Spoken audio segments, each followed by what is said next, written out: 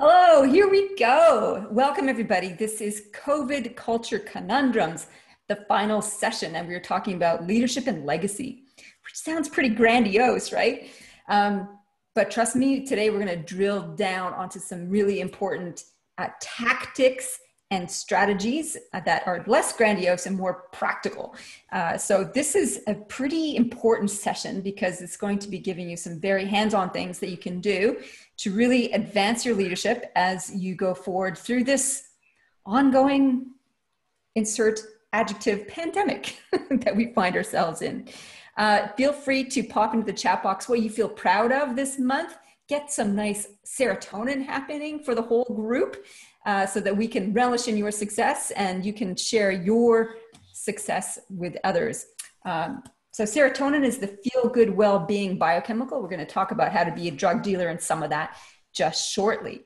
And sharing what you're proud of and what you want to be recognized for is one of those ways to go about it. If you don't want to brag about yourself, brag about your team or your organization. I know everybody in Australia tends to shy away from big noting themselves being the tall poppy syndrome problem altogether. Okay. Carrie says, working from home past 2 weeks, third week, and have managed to engage my team and support them to remain focused and motivated. Yes. Well done, you. Proud of Melbourne Storm. Thank you, Julie. Cassia says, Russell says, large projects being completed, progressed, woohoo. Wallaroo Ferry and grain export facility. That's cool. Those are big projects. Restarting professional development initiatives for myself. Good on you. And welcome, Courtney, and those who've just joined. Okay. Keep sharing into the chat box. I do read all the comments. They give me a boost. They help me contextualize what's going on for you so we can stay relevant. Okay, so let's get into this final session. As I mentioned from the beginning, this is a little bit of Taste of Amplifiers, which is my high-level leadership program from leaders across different sectors, where we come together quarterly and once a month on webcast to really advance our leadership, to really get down and proactive and to execute on our intentions. So it's not just learning and navel gazing. It's about, right, we learned something about culture, say, for this theme, for this quarter's theme. Let's implement and experiment and see how we can track and progress against that. I'm pretty excited about Amplifiers. It's been running for 1.5 years, and I've just done the planning for next year. And the quarter that starts next week in November, because we have our next immersion happening next week, is the theme of Project You, the Leader. So we're going to do some introspection over the summer about who we are as leaders and what it is that we need to extend, progress, and develop in our quest to be the ultimate. Just kidding. No one's questing to be ultimate anything, but we are endeavoring to progress our leadership. So I will talk, with your permission, at the end of the call today, a little bit about Amplifiers. I'm not going to spend hours talking about it. It is a special community. It's not for everyone. And if you feel called to end burnout, stop burnout from happening for you or for your team, to accelerate your results in whatever area, be that in culture or in some other performance area, this is for you. And the other thing we do in Amplifiers is talk about leading impact. So it's not just about getting stuff done, it's about impact. Okay, so what we're talking about today is about leadership and legacy, how to be an energy broker. This is like one of my most favorite topics, by the way. I'm so excited about this. 4 systems that drive positive behavior and skills audit. Was that a question, or is that somebody who's not muted? I'm going to mute you if I find you are unmuted. There we go. If it is a question, unmute yourself and ask the question. Okay. So lots of content today. Be ready to take plenty of notes. So one of the things I've come to realize is that you all have ongoing questions, and a couple of questions I wanted to address that have come through the emails from people to help frame a little bit of some of the things that are going on for folks. There was 2 that kind of had similar overview, and it was basically, what's the best way to manage upwards to encourage authentic attention to culture and people? So I think particularly in COVID, this has been an interesting question because when the pandemic hit, lockdown happened, the shift came, first of all, to logistics. What does this mean? How is this going to affect our business? How are we going to respond to it? And it was very much a strategic operational response, followed pretty quickly after that with a well-being conversation. And now the conversations are getting a little bit more extended, going, well, okay, this is indefinite. We're going to have to make some long-term decisions about how we run the business.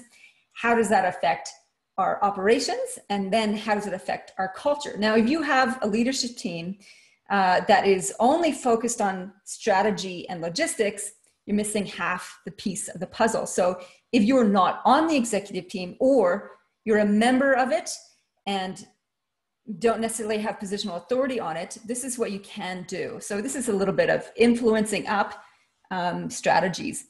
The first one is, in any sort of case for, hey, you should be paying more attention to culture, always couch your suggestions in the language that is important to them. This is a general influence principle across the board, whatever the topic.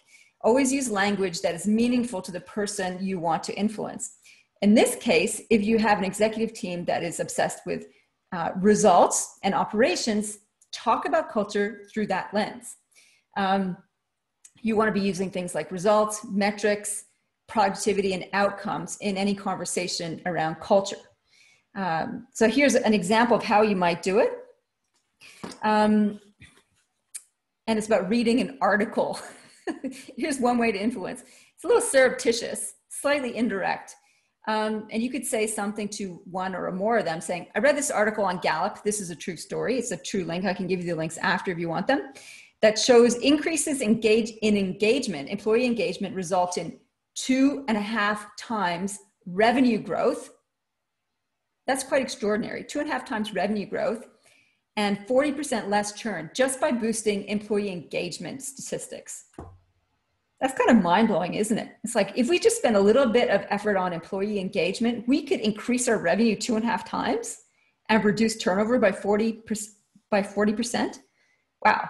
Those are kind of interesting statistics that a strategic, logistically focused executive team would be interested in. So you make a suggestion. I think if we focused a little bit more on engagement and culture, we could get some of that goodness. We could get a huge return. And even this, here's another statistic that you could use. Showing appreciation results in 69% of employees working harder. That's a no cost, virtually no time strategy to increase productivity. So I think by sharing those kinds of data points is really useful to help influence. Now, data is just one point, stories are another. So if you're going to be influencing, you need both left brain, which is facts, statistics, and right brain, which are stories. And so what you want to couple this is a story about an organization that spent a lot of time on logistics and then switched to focusing on employee engagement and what their results were. So you might have to do a little groundwork with that in terms of your influencing. So that is a big picture overview of how you want to help try and steer the ship to pay attention to some of the culture issues. The other thing I would keep in mind too is to talk about the Pareto's principle, meaning that if you spend 20% of your time on culture and people engagement strategies, it'll give 80% return on effort and produce 80% of the results that you're after. So it doesn't need to be 50% culture and 50% strategy in terms of time spent on these things. A little bit means a big difference. Spending no time on culture and people will create 80% of your problems. And I think that's a guaranteed. So I think there's ways of influencing. I sense a little bit of frustration behind these questions. And I think that can be difficult to handle if you don't have authority within an organization. So influencing up is always about telling the story with the statistics and inviting a conversation to help them look better. So influencing up is always about how do you make your boss, your supervisors look better. So I'll leave it at that. That's a kind of a bigger question. Hopefully that helped. I look forward to your feedback around that question. Another question came through, which was, do you think corporate rules and policy reflect a hidden hiring problem or culture problem within an organization? Yes. So not necessarily problem, but systems drive behavior. And if that behavior is good or bad, depends on how good or bad the systems are. And underneath the system are the values that created them. So if you're trying to change problematic behavior or reinforce good behavior, you look to the systems that are creating that behavior and the values that underpin them. So sometimes if you want to culture change, you really have to go to the layer of values first. That's what I do in the culture change programs that I do. We look at what are the values in the organization, the aspirational ones, like what do we aspire to be, and what are the real ones that we're operating by, and are they serving us? And then we look at the systems and see how are the systems built on these values? Is there a synergy between that? Do some of the systems need to be adjusted to better reflect our aspirational values that we want to embed? And then we look at measuring the behavior outcomes as a result. So it's a big picture thing. It's not a quick thing. All right. And there was one last question that came through today from Cassia. Cassia, I will speak to this. I thought it was worth mentioning. Cassia's question was, in generations at work, do generations have different beliefs? Where do they come from and how do you deal with it? I'm paraphrasing. And when it comes to generations at work, there's been a lot written about Gen X, Gen Z, Gen Y, baby boomers, and how they can often be in conflict in terms of how they like to operate at work. My perspective on that is the conflicts that come from different ages at work are more from stage of life than any particular characterization of a generation. And having said that, I think we also need to look at the age of each collection of people and what is the context from which they came, because context drives values, which drives beliefs and perspective. So often we have conflicts of perspective, and it's basically because where we've come from, what we've experienced to date, shapes our lenses through which we see things, and also our stage of life affects how we see and do things. So when I mentioned a little about this previously in the other webinars, is that people are responding differently to the work at home order depending on their context and stage of life.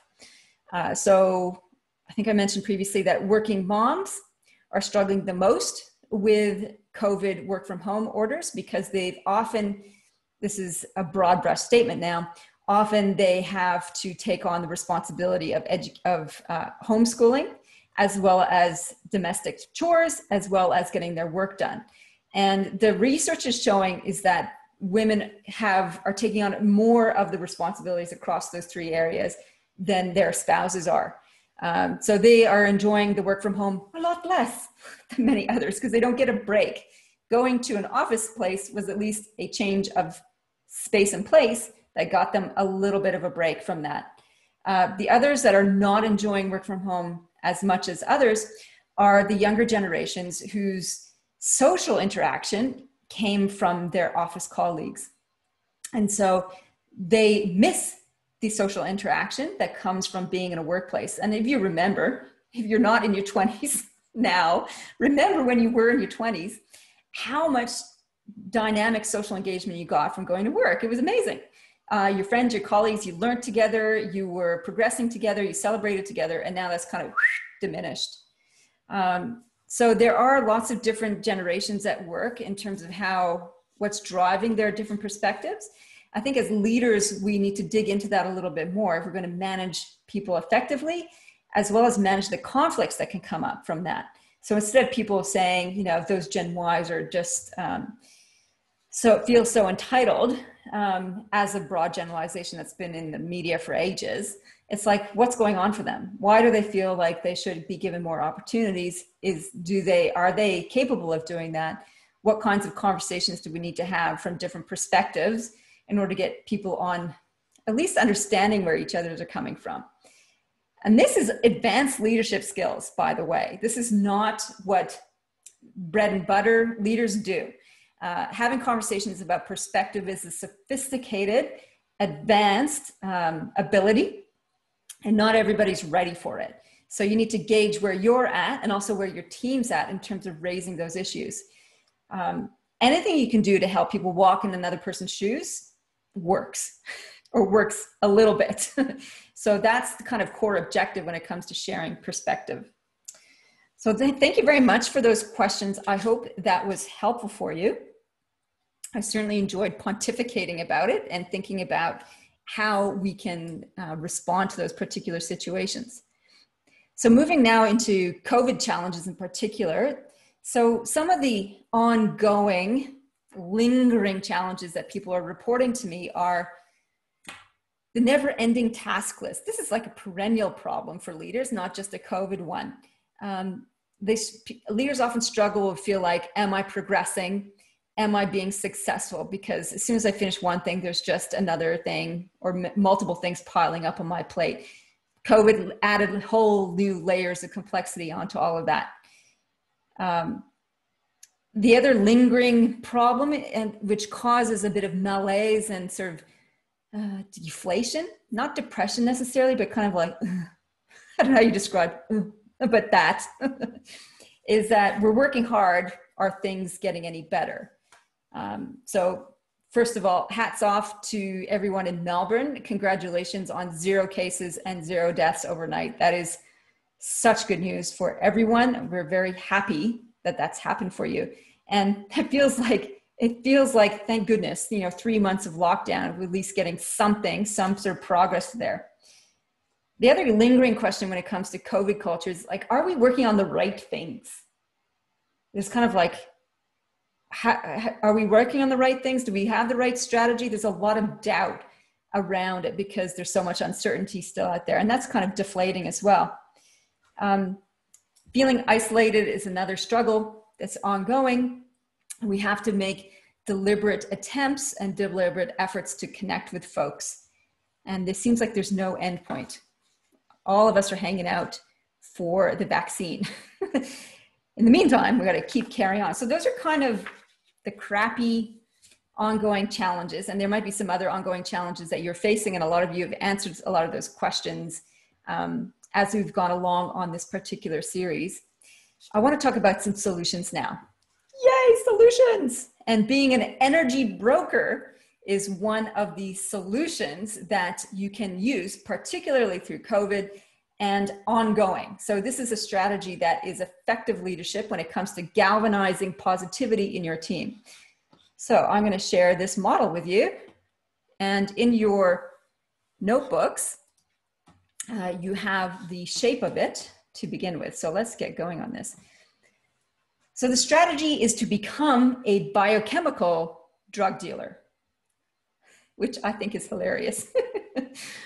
Yes, we're going to be a drug dealer in biochemicals. Uh-oh, I've got to admit, Frank, hang on a second. Just have to stop sharing that for a second. Here we go.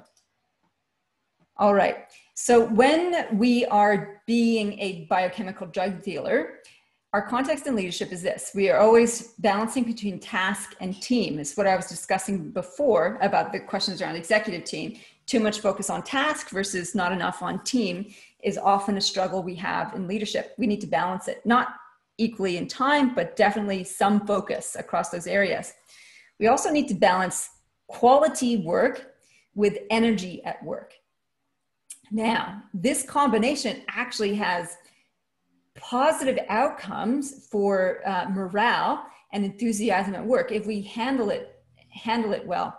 So the first one is when we balance high energy with a task orientation, the biochemical that comes as a result is endorphins. Endorphins you might know as the biochemical that occurs when we exercise. So when we put out a lot of output, we run a race, or we do anything supercharged like that, we get that feel-good endorphin rush. It's a natural, it's the body's natural painkiller. So it helps us feel alive and invigorated.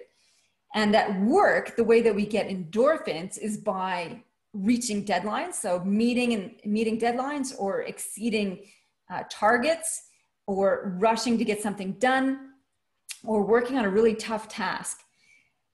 So that's where we can get endorphins. And if we set up our work well for ourselves and for our teams, we can capitalize on this. It's sort of like, right, we're all in this together. We've got this big project to get across the line.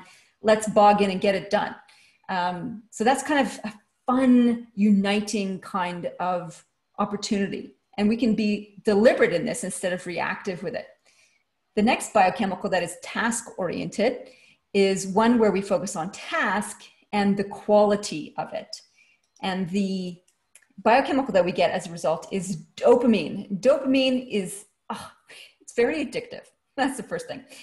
And it feels amazing. So dopamine is what we feel, that little sense of satisfaction when we find something that we've lost. So I found a pair of sunnies the other day when I was cleaning, I was doing some decluttering. I found a pair of sunnies I didn't even remember I'd lost. I'm like, yeah, it's like a win. I'm like, yes. And the satisfaction of tidying a drawer, yes, dopamine. The satisfaction of deleting and finishing emails, dopamine.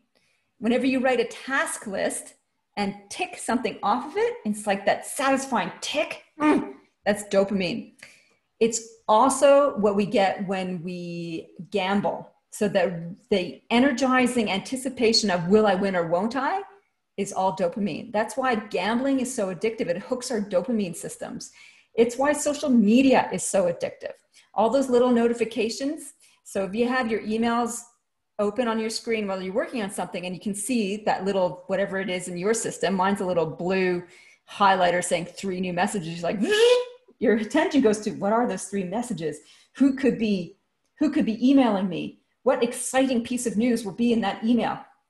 You may not say this verbally in your head, but this is the feeling that arises, like, ooh, that curiosity. And then you go and deal with it. It's like dopamine, dopamine, dopamine. So email and social media is one of the reasons why we're getting hijacked. Our focus is getting hijacked. So there's a positive attribute to this, because when we use our dopamine systems, it encourages us to keep showing up at work and doing stuff. So it's a productivity enhancer. Now, both endorphins and dopamine are feel good, and they have a downside. If that's all we do, they drain our body and they affect our immune system. So we actually need to reboot. We need to allow downtime from this stuff. And the problem is, and this is the other reason, the other thing you can share with your executive in terms of balancing task versus team, is that if all we do is task-oriented activities, we will have burnout. We will have, basically burnout is the big one, because people just get fried. So we need to balance it out with team-oriented activities, because the biochemicals on the other side of the quadrant reinvigorate the nervous system and the immune system. And those biochemicals feel really good too. So they just have a different energy to them. So when we talk about high energy and interaction with the team, we're talking serotonin. So these are all your recognition type of activities. So your celebration type of activities. So when you give one-on-one appreciation, that's serotonin, that sense of well-being, that sense of self-esteem. When you see somebody graduate, say, for example, that sort of like feeling of pride on their behalf, that's serotonin. And it's really powerful. It doesn't even have to happen to you for you to feel it. You can observe somebody else getting an award, getting acknowledged, and you feel like, oh, that's really nice. That's why some commercials can hook your emotional systems, because they're sharing those great moments in life. I'm thinking like a toilet paper ad for some reason. I don't know why toilet paper came to mind. Why you'd be having toilet paper celebrating graduations, I don't know, but there you have it. And you have those little phone call companies do these best, right? Those sort of touching moments of intimacy and connection and recognition, serotonin. So how we do recognition and appreciation boosts the serotonin. And the last one is all about intimacy. And oxytocin is the love and trust biochemical in teams. It's how we build strong relationships, and it's how we feel safe, that whole sense of belonging. So the work we do as leaders is about how do we help people to feel included? How do we create psychological safety in our teams? How do we acknowledge people's place and reassure them that they are part of the team and that they have an identity as part of the team?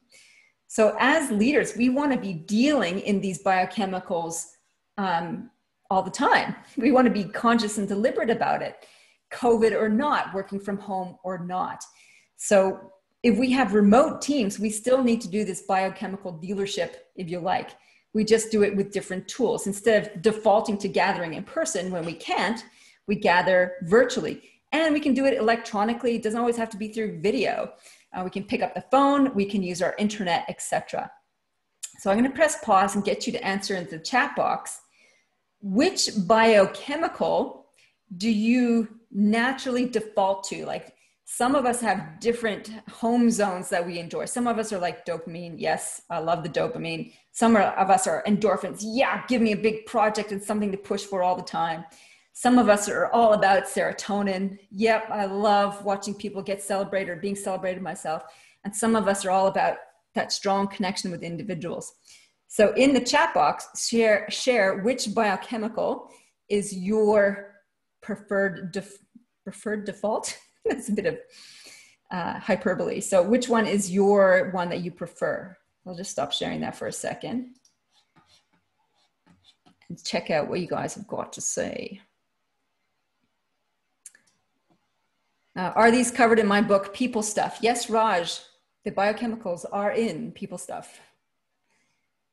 Ooh, okay. So we've got oxytocin from Josie, serotonin from Raj, endorphins from Cassia, endorphins from Russell, oxytocin, endorphins from Jamal, trying to move to oxytocin. That's polar opposites, right? So how do you go from fast paced to one-on-one intimacy? Endorphins. Okay. So it's really good to know what your default is, because you will naturally find it easier to lead in those particular areas of leadership. If endorphins is your thing, you're going to find it easy to go, right, let's go. Big project ahead, big task ahead, deadline looming, woohoo! And it energizes you. It doesn't necessarily energize everybody in the same way. Be mindful that you don't just become one biochemical heavy.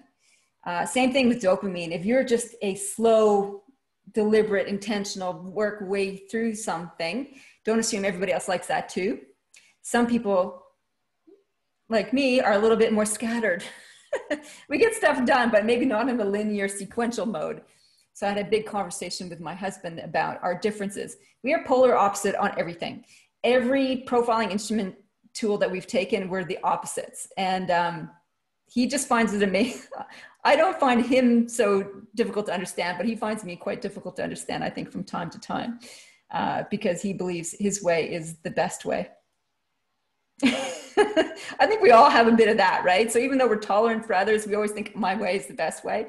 He's just a lot more overt about it. So we need to make sure that we account for everybody on our team, not just our own defaults.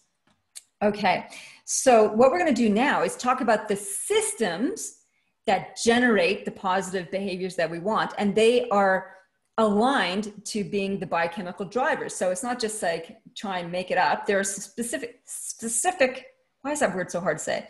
Specific things that you can do in systems that can help generate these kind of biochemicals. That's exciting, right? I'm excited by this. Okay, going back to this. All right. Okay, so let's go through the systems, and you can pick up, these are getting into the nitty gritty of things that you can do. So the system that drives endorphins in a positive way, I've already mentioned some of them, you know, deadlines, projects, etc. The big one is decision-making. So you can energize people in an endorphin way by being very careful how you craft your decision-making. You want it to be co-creative, which means that you don't just assign people stuff, you get them engaged in setting their own targets, their own objectives, and collaborating on that. You want to be extremely transparent in your decision-making, and you want to emphasize we're in this together. So you can create decision-making as an opportunity to not only boost team morale, boost team identity, and really leverage that kind of endorphin type thing. So how you do decision-making is pretty important. So the key takeaway here is if you do unilateral, you must do this, you're on the wrong track. If you do this, what can we do together? You're on the right track. So decision-making around projects, goal, objectives is a critical one that you can master, particularly in the pandemic situation, because people are feeling isolated. To get them involved in conversations like this is really, really powerful. So the next one is delegation. And delegation can really help you capitalize on the dopamine system. We're going to talk about how to do delegation more effectively in just a moment. We're going to take a bit of a deeper dive on this one. But the point here is one of the things you need to be mindful of here in the delegation system is induction and training. So sometimes when people are underperforming and they look like they're lazy, sometimes it's not that they're unmotivated, but they may not have the skills they need to in order to execute on the things that you've given them. And they may not have the skills to actually address the issues. So they kind of just flop around the outside and they miss out on getting dopamine in sense of progress because they're just not able to communicate or to actually perform itself. So you might have to do a skills audit and more induction here. And delegation is a really important skill to help set you up for effective dopamine harnessing. And we'll come back to that. We're going to talk about flow in relation to that in just a moment. The third one, kind of alluded this, is the system of promotions and recognition. Big ones. You want these to be transparent so that people understand what they need to do in order to be recognized and promoted. You want to have formal rituals to celebrate and acknowledge people. These can be end of year celebrations. Oh, I've got somebody else in the waiting room. Hang on. Just 1 second. Here's Stuart. Okay. You want to have, where was I? Formal rituals, end of year, employee of the month type of things that create opportunities for celebration. You can actually do this from the ground up. So you can talk to your team members. How do they want to be recognized?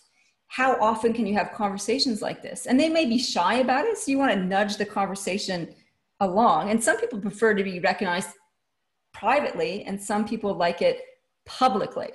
I'm a gold star in public kind of girl, so any public recognition totally works for me. And for many, that is not the case. They get embarrassed. They only want to keep it private and confidential. In any case, this promotions and recognition is super, super important. The other thing that you can do to help boost serotonin is to make progress visible.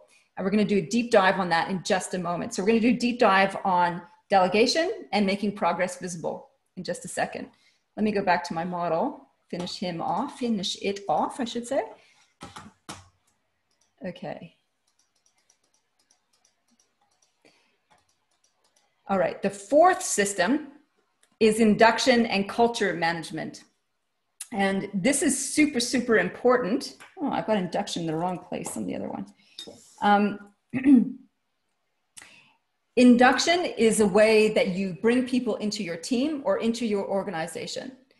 This is a really important touch point, and you can read about touch points in Chip and Dan Heath's book called Moments. And there's particular moments that we look to as being peak moments in a workplace. And when we start is one of them. When we leave is another. So we want to make sure that our initial engagement with people is super, super important. And even in a COVID-related blended teams, remote working, we can do induction really, really well. In fact, I was just writing an article for HR Magazine about this, is that this is an opportunity for HR to innovate. So how can you make an induction experience fantastic, even if you can't come into a workplace? Well, you do it virtually, of course. You send them a package. You send them things that are branded, that they feel part of the team. So when we do that, like when we brand our teams, it creates a sense of inclusion and belonging. And that's super, super important. So any new employee should get a package of stuff with your brand on it. So my team gets, of course, they get all my books. They get a mug. I don't have my people stuff mug here. Darn it. That would have been a good display. They get journals, and they get everything with Inner Compass on it. And it's a way of saying you're part of the club, the tribe, the operation that gets this thing delivered. And my amplifiers groups gets the exact same stuff. So they get all of my books. They get an amplifiers book. They get an amplifiers handbook. And it's my way of welcoming them to the experience of being an amplifier. So induction and culture management is super, super important. Okay, so 4 systems: decision-making, delegation, promotion, recognition, induction, and culture management. Which is your strongest system? Pop that in the chat box. Which is your strongest system? So you've got decision-making, delegation, promotion, induction. Let's see what you guys have got to say about that. Oh, you want me to reshare my screen? Okay, I'll bring up that model again so you can see it. Okay, so there's the model. Can I see the chat box at the same time? I can. That's exciting. Okay, so not sure. Decision-making, delegation, decision-making. Okay, lots of task ones. Okay, so which is your weakest system? Weakest system. Pop that in the chat box.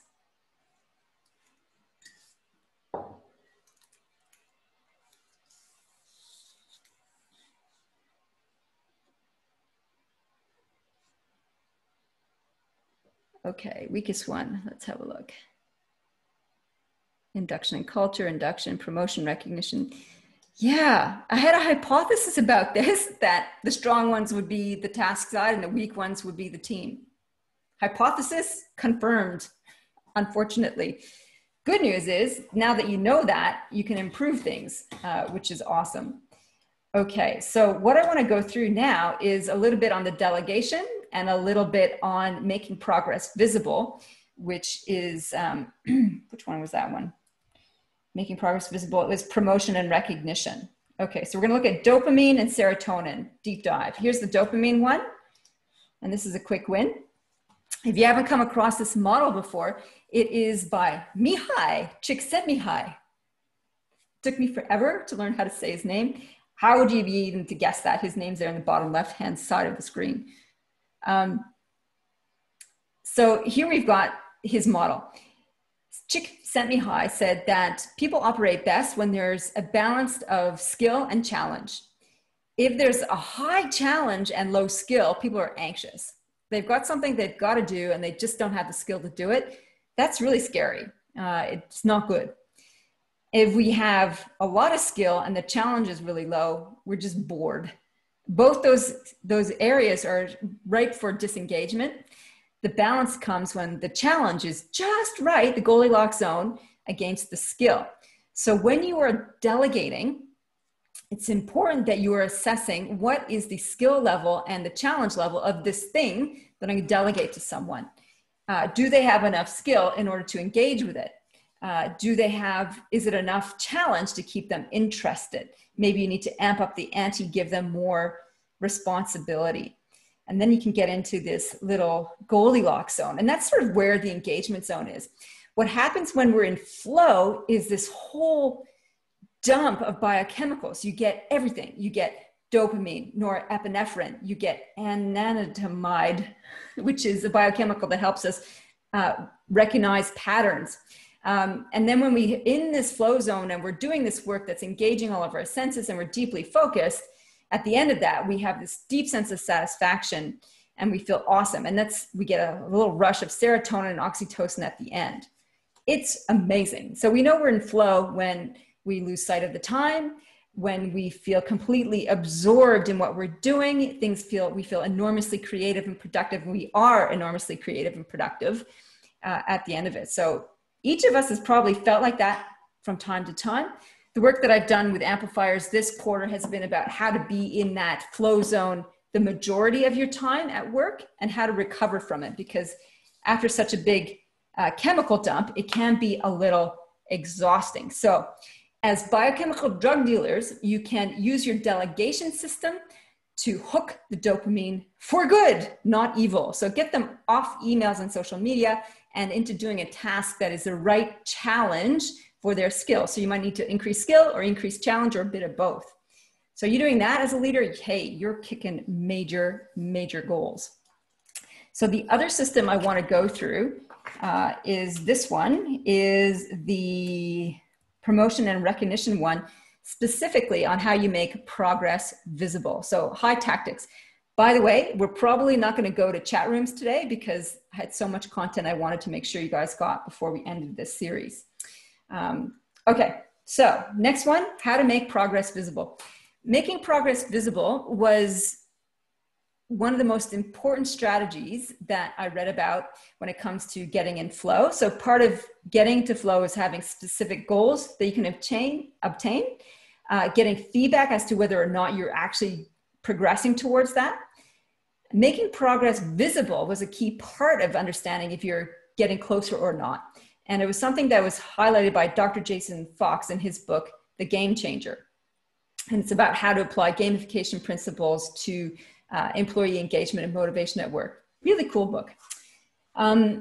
So making progress visible, how do we do that? Well, thank you for asking. We're going to find out. Here is an example of making progress visible. This is an XMR chart, which is a graph essentially. And it's XMR because there's a lower level and a higher level, and in between you're plotting data points.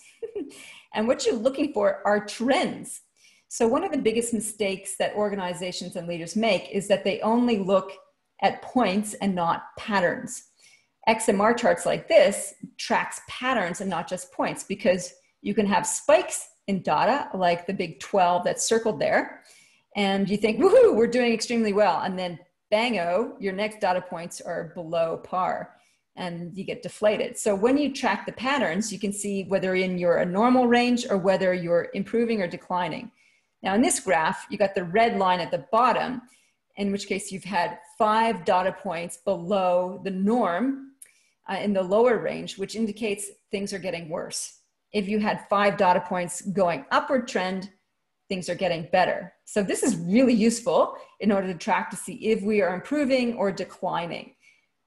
Let me just do a comparison. So, you get on the scales every morning and it gives you a number. That number may feel good or may feel bad, depending. It's only important depending on which way it's tracking. If every day the number is going up and that is something that you do not want, maybe something that you do want. If it's something you do not want, then after 5 data points over a period of time, whether it's this number is over a 5-week period of time, it's probably logical for weight tracking. If it's still going up, Houston, we have a problem. If the data points are tracking down over the 5-week period, you're on track. But the daily variability is distracting. So this is one way of making progress visible that is useful and helps get a sense of satisfaction in our work. Here's another one. Progress bars. How far are you through your project? So they use progress bars in shopping carts to hook you to go to the next step because you just want to complete the dots on this, right? And if you think about it, a Tim Tam box, it's got a row. I don't know how many are in a Tim Tam box. Is it 10? I think it's 10, isn't it? 10. Oh, was that 8, Kasia? Okay, 8 Tim Tams in a box. So if you eat 2 of those, well, you're a quarter way through a progress bar. You just basically need to keep eating until you finish that progress bar. So it's one way of hooking your dopamine system. It's also another way to hook your oxytocin and serotonin system, saying, oh, I'm progressing. That's awesome. Here's another sort of progress bar chart. This is comparative analysis, really useful. How are we tracking in our different projects? And this one, thermometer. How far are we from our target? So you can see like, oh, we're at 22,000. Oh, we're nearly at 32,000. You just want to add the extra 10K to hit it. This is another way of making progress visible from the wonderful Lynn Kazali, is to make your journey visible. So she's an amazing illustrator, and she's tracked out how you can make your plan. Let's say your strategic plan for the next quarter. You can do this: 1, 2, 3, 4. What are the things that we need to do along the way? And you just make it a visible pathway. If you don't feel like you have great illustration skills, you can go basic like this. How fun is that? And you feel like when you go from one blob to the next, you're actually making your way through something. Here's another one. Road or river progress. You can use this to draw things out with your team. Where are we? Where are we going to next?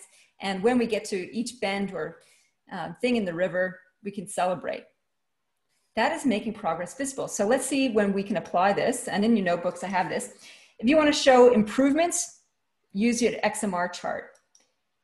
If you want to show completion, use a progress bar or progress bar. I'm not sure which way is Australian, which way is not Australian. Show your goal amounts, use a thermometer. And the last one, show project milestones, roadmap, river, etc. How cool is that? Oh, I'm so excited for you. I want to see all of your progress bars and river journals to help you track how you can track progress. Okay, now where we get up to? All right, so we went through that. Okay, some mistakes. Okay, stop sharing. You can look at me now. Hello. Some mistakes I see people making with any of this. You write goals as actions, not as results. Makes sense, right? Well, typically when we write a task list, we just write actions. And we think we're achieving, but it's a delusion. It can be a distraction also, if we don't link those tasks to end results. So what is it the thing that we'll see, feel, do, experience at the end of all this activity? We need to have that clearly defined. And I turn you to Stacey Barr's work, Barr, B-A-R-R, and key performance measurement. Everyone should do their KPIs based on her work. It is phenomenal, and it is useful, and is really effective. Most other KPI methodologies are terrible. So there you go. Make sure you define your results and not just your tasks. The other mistake I see people make with this is that the only thing they have to measure progress is the task list. It's only one sign of progress. And yes, it does feel good to tick things off, but it makes more sense to have a roadmap that you can mark things off as you go. Another mistake is not measuring your results. So you want to measure your impact, not just the fact that you did stuff. So you want to have measures that quantify or qualify the results that you're trying to produce and track that. Big mistake number 4, not celebrating. It's so easy to do this, and it's so unnatural. People say, we've got time for that fluffy stuff. That fluffy stuff gives you serotonin and is really super important. So find ways to celebrate that are meaningful to you and your team. Not everybody likes celebrations in the same way. Most people don't like mandated fun. Like, you must meet at 6 p.m. for group drinks. So find something that's meaningful to everybody, you know? And it doesn't have to be a big ta-da unless you're a big ta-da kind of group. So that's mistake number 4. Mistake number 5 is not doing anything with what you've learned. So you've turned up the last 3 weeks to either listen to the recording or to be live with me. And if you don't do anything with this, that makes me very sad and disappointed. And more, you won't be getting the benefits of what you've learned. So find at least one thing to implement that you've discovered over the last 3 weeks and have a go. Experiment with it. So we've got a couple of minutes left, and 10 minutes. And what I want to do is make sure that you cover off on some of the important questions I've left you in your workbooks. And those are about legacy and a vision for your leadership.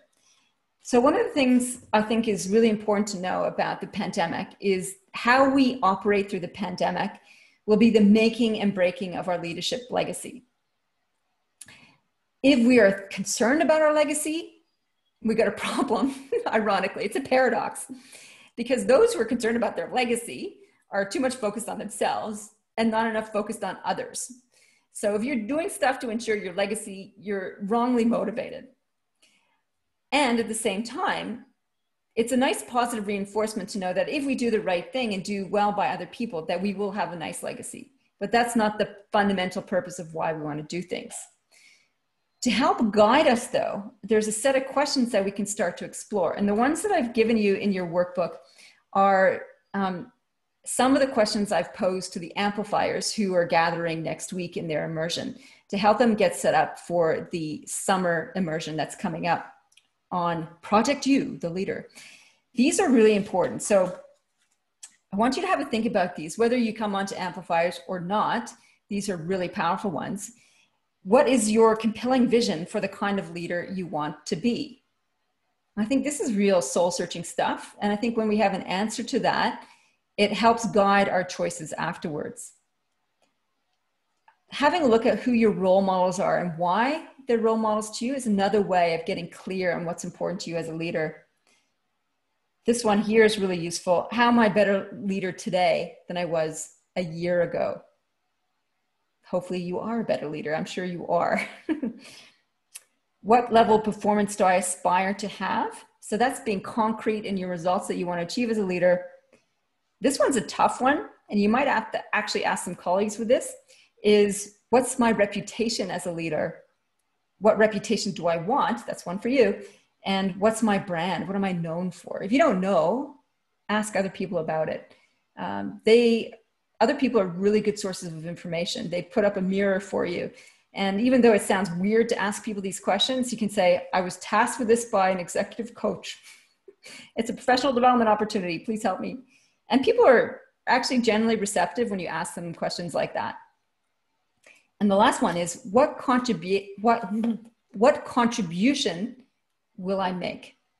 What contribution will I make?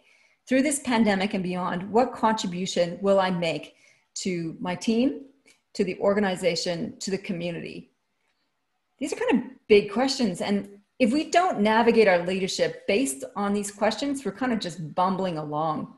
So it's worth spending some time and energy reflecting on these. So the biggest calling I have for you is for you to become an amplifier. And I mean that by what that means, not necessarily join my group. Though, of course, I want you to join my group. If it's right and you're ready for it, you'd be an awesome addition to my program, I'm sure. And we can have a conversation separately about it. So in being an amplifier, I want to show a little bit of what I mean by that, so you can track how you might find yourself along the way. Hang on. Here we go. So in our leadership journeys, what I found is that people skills and perspective are two integral things to help us grow and develop and make an impact as a leader. If we don't have really strong people skills or a very wide perspective, we're basically agitators. And as agitators, we know we want to change things, but we don't necessarily know how to do it. It's kind of like the question, how do I influence the executive to do culture stuff? We're agitated by this lack, but we don't necessarily have the right people skills to influence, or the perspective holistically across the organization, maybe, in order to create a difference. If we do build up perspective and people skills, we move to what's an achiever. And this is kind of the quintessential level of leadership that we can tend to get to. And that's being able to bring a team together, produce results, get an outcome. And often we get stymied or stuck at this level. It's kind of the plateau in which we run up against. What we find here as achievers is that our context changes. Things get more complex, more volatile, more uncertain, like COVID has pushed us to the edge of our achieving abilities. And if we don't do something different, this is a critical shifting point, we can end up burning out and being a fader. So the idea here is, if we don't learn how to lead differently, to be able to understand and navigate systems, to understand culture, to understand and lead change, then we're going to fade out of our opportunity to impact and influence. If we do learn those skills, how to lead change, culture, strategy, and performance in a volatile, uncertain world, we can be amplifiers, where we are amplifying results, not just in the organization, but in our community and beyond, where we are growing leaders ourselves. So it's not just up to us. We actually build capacity around us. We build leadership capacity around us. And we're actively contributing to a longer, bigger term picture. It's an exciting place to play. And it's what I invite you to come and share with us in the Amplifiers program. That's the critical shift. A little bit of an opportunity. So this is a quick overview of the program. We meet quarterly on a one-day immersion. And if you're not in Canberra, we have a virtual remote group as well. And we have quarterly themes on leading culture, leading change, leading strategy, and leading performance. We have a monthly webcast between immersions on the quarterly theme, which is about touching base with your colleagues, kind of like what we've been doing on this series, and to track and implement things differently. You get a book, a different book each quarter. Each year it's something different and new. So our book for next quarter, Man's Search for Meaning by Viktor Frankl. Many of you will have read this, so it's a little bit of an introspective big topic. There's a library of everything we've covered in amplifiers to date. So that's like a year and a half worth of wisdom right there. We have a new WhatsApp channel for actually connecting with people and staying anchored to the community. And the community of like-minded leaders for support and sounding board is one of the most useful aspects of this program. You also get one-on-one coaching. I'm offering one-on-one coaching less and less as I do more team facilitation, strategy, and culture facilitation. So this is one of the only places you can get one-on-one time with me, and it's dedicated to you and specifically what's happening for you. So the investment, the whole value of the program, I reckon, is 33 grand. A 12-month membership for the virtual crew is $82.50, including GST, or you can do 4 payments of $27.15. And if you join now before the end of October, you get a whole extra quarter for free. So instead of 4 quarters, you can have 5. Okay. And if you're not happy in the program, you can pull out at any time. We'll reimburse any of the costs you have not already consumed immediately and let you go, any unused portion of the program. And that's it. So I'm going to stop sharing that. That's a little bit of an overview of amplifiers. I will make invitations to folks to see if you want to talk more about that. Largely, I wanted to say thank you for each of you for being part of this. To spend an hour for a week, each week for 3 weeks is a huge investment of your time. I really hope you've had some key takeaways. In the chat box, it would be really helpful for me to see what was useful from today's session. In particular, I love bringing this content to you about being a biochemical drug dealer and the systems that you can play with to generate those biochemicals for positive outcomes. So pop that into the chat box. If you want to stay around to have a quick chat with me afterwards, I'm hanging around till everybody's gone. You're more than welcome to, but I will look forward to who's saying what about what was awesome. This is my way of getting serotonin, by the way, and also to see what landed. Okay. Okay. The introspection between task and people stuff. Okay. So that's what Raj found useful from today. I'd love to hear what everybody else found useful. Oh my God. I don't think did I record? Yes, I did. Thank goodness. Mine snapped right there. Mapping the journey. So easy, but easy to forget to do. I know, right, Simone? It's so helpful to know that you can do that. Russell, focus more on team, not task. Yay, Russell.